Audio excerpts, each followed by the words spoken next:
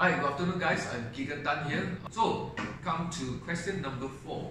What is your advice for property investors in order to achieve financial freedom and retire early in their life? So, my first advice to people out there, especially the young investors out there, is to start early. Alright. So, to invest early, and a lot of them say that invest early, but they say that they have a problem of no money and they have a problem of access to financing for them.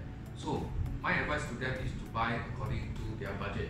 So buy according to their budget is two things. Number one is based on their disposable income. Let's say they have a 1,000 disposable income that they can use to leverage. So leverage based on that 1,000, you can buy easily a 200,000 property plus minus. And number two is that buy according to your budget is based on your savings. How much can you save? If you can save, let's say 50,000, you can afford to buy, put a down payment for 150,000 property. So my advice is to go into the market and buy early. The other thing is, for property investors out there, right? Buy based on fundamental. Do not buy based on speculation, based on hearsay. Do not buy based on trends or even the herd mentality.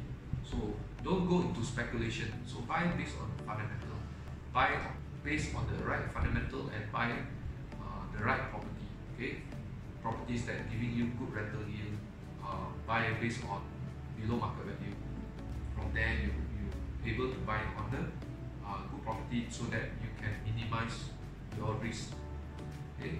Of course, final advice for me to you is that the best investment is always invest in yourself in between your 2 years, because this investment on yourself will help you to increase not only your knowledge, your skills, and also your mindset. So based on this new mindset, right, skills and knowledge, you will be able to create more wealth. And this wealth, my friend, is a wealth that nobody can take away from you.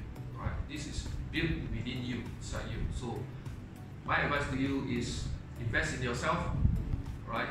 Invest on fundamental property investment, and of course invest early, right? So three things: invest early, invest on fundamental, and invest in yourself.